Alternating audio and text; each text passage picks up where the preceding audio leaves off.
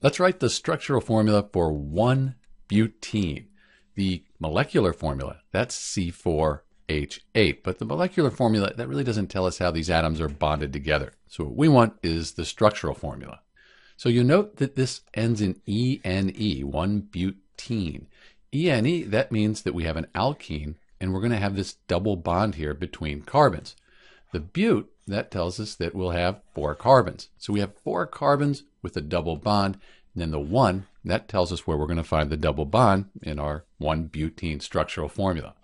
So here's our 4-carbon chain. This is butane because this is an alkane. We only have single bonds. Remember, butene's going to have a double bond. And that double bond's going to go on the first carbon. We can't put it right here because all of these lines here, they go to hydrogen atoms. Hydrogens can only have 1 bond. So the double bond here in 1-butene, that goes right here. And since each carbon can only be bonded to 4 things, we do need to get rid of one of these hydrogens here. So now this carbon has 4 bonds. All of the carbons are bonded to 4 things. This is the structural formula for 1-butene. We have 4 carbons, that's the but, and the ENE is the double bond, and it's on the first carbon. If you wanted to look at a molecular model of this, that would look like this here. So you can see the double bond between the carbons here, and then we have the chain of 4. You could also write a skeletal structure, and that would look like this.